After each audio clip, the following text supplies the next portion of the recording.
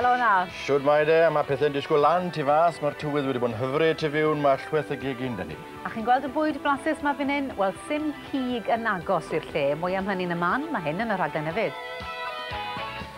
Oedd ysgolion yn gystadlu am Brifysgol Cymru ddo, ac yn y diwedd, pwy ysgol oedd ar robot gorau yna'r cwestiwn. Ddoe roedd disgyblion ysgol o bob cwr o Gymru yn cymryd rhan mewn cystadleuaeth arbennig i adeiladu robot. Stephen Morgan yw'n boi technegol ni ac roedd e yno'n cadw golwg i wneud siŵr bod y cystadlu brwd yn mynd yn ei flaen yn iawn. Mae peirianneg yn beth pwysig iawn yn ein byd ac mae nifer o brosiectau ar y gweill ledled Cymru sy'n dysgu plant ynglyn â phwysigrwydd y pwnc. Abertawe oedd y cartref ar gyfer y gystadleuaeth ddiweddara, y Micromouse. Heddi mae yna llawer fwy o gyfle i'r plant yma i wneud pethau llawer mwy cyfoes a mwy addas i'r oes yn ni'n byw. Ni'n byw mewn oes cyfrifiadurol, a felly mae profiadau mae'r plant yn cael yn yr ysgol, digon o brofiad cyfrifiadurol ganddyn nhw. Maen nhw'n dysgu bob fath o bethau ynglyn ag electroneg, ynglyn ag cyfrifiaduron, ynglyn ag rheolaeth yn cyffredinol. Ni'n byw mewn byd sy'n symud yn gyflym, a mae technoleg heddiw yn hen technoleg yfory. A mae'n hanfodol bwysig wedyn bod ysgolion cynradd, cyfnod allweddol hyd yn oed cyfnod allweddol 1 a 2 yn bod ar y brig a bod yn ymwybodol o'r pethau sydd yn mynd ymlaen. Mae yna lygod ym mob man fan hyn heddi. Wel, rhai technolegol beth bynnag. A'r nod yw dyfeisio llygoden sy'n gallu troedio'r llwybrau ar y mat fan hyn.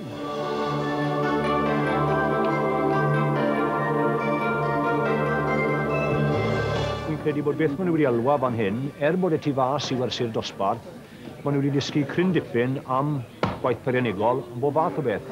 A mae'r elfen cyfrifiadurol, a mae problemau sy'n gallu codi, ni wedi cael digon o problemau heddi, a ni wedi datrys nhw yn ar y deg, ond dyna'r rhan o fywyd, bosib yw datrys problemau.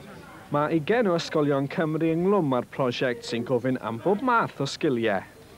The schools are having quite a difficulty in teaching technology due to lack of resources and lack of expertise.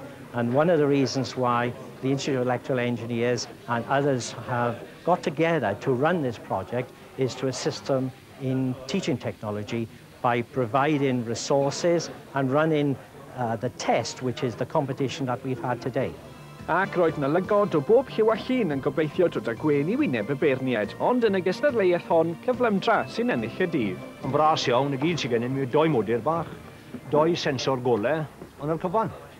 Un o chwilio am golau gwyn, o llall yn gwylio am diffyg golau gwyn, sef y D, off nhw.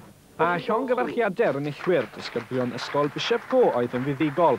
A'r cam nesaf un nhw fydd y gystadleuaeth genedlaethol yn yr haf ym Manceinion. I'm really pleased that the school has won the competition today. I think it reflects the amount of work that the children have put into this project.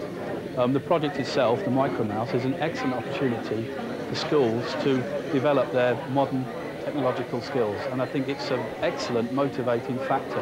If we look at the way the children have performed today and taken an interest, second to none. Excellent. We are working on a 3-year rolling program. This is the first year.